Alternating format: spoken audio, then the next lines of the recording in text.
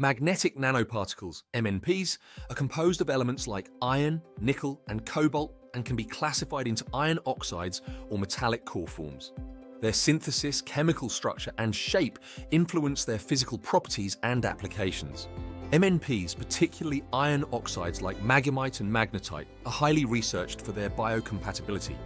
These nanoparticles are often used with biocompatible shells, creating superparamagnetic iron oxide nanoparticles, spions, for various biomedical applications. MNP size, shape, and surface charge greatly affect their performance. For example, rod-shaped MNPs have shown higher efficiency in certain cancer therapies compared to spherical ones. Recent studies highlight how MNP surface modifications can optimize cancer treatments, making them more targeted and effective.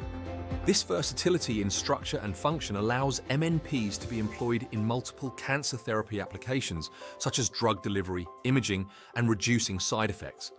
The ability to control the release of drugs based on external stimuli, like magnetic fields or pH, further underscores the adaptability of MNPs in cancer treatment. For more on this subject, be sure to explore the broader potential of MNPs in the evolving field of cancer nanomedicine.